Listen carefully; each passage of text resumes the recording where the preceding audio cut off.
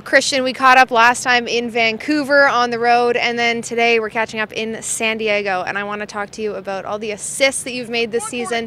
First of all, you've raised $9,000 with 18 assists.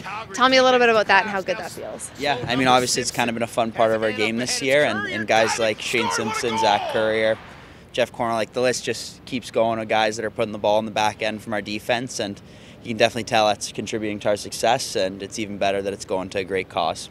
Yeah, let's talk about that transition game as well. You've seen guys like Shane Simpson, like you said, you're making those rainbow passes and he's getting it right in the back of the net. What's it like to see those guys complete your passes? Yeah, you know, it's crazy, right? It kind of seems like guys like that, every time they do get a shot, it's going in, right? We kind of always joke that Zach might be around 75% shooting, right? So it helps our team. It's fun. It's a nice way to contribute from the back end and take a load off our offense, but I think at the end of the day, it's the end goal that it's contributing to, which is wins. So we're all pretty excited about it. Yeah, and so when we were in Vancouver, you only had a couple assists. That was at the beginning of the season. You're at 18 now. That's a new record for yourself.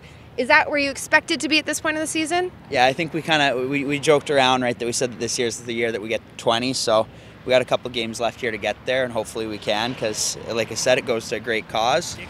But at the end of the day, we're just going to kind of take it one game at a time and see what happens.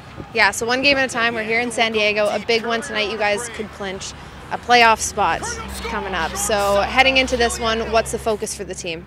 Yeah, I think it's just 5-minute segments, right? I think we obviously know what kind of team they are. They're the top team in the West right now by record, so it's a big one for us, and if we can steal a win down here, it kind of sets up a good little bit of momentum to continue on into playoffs. So we'll go out there 5 minutes at a time, and hopefully it goes our way.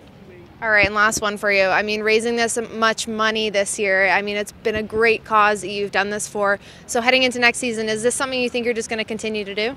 Yeah, I mean, as long as the people at Ascent Consulting are kind enough to help us out with it, right? It's their generosity that really goes this far to helping kids play sports in the Calgary community. So if they're ready to keep going, we're obviously more than happy to be a part of it.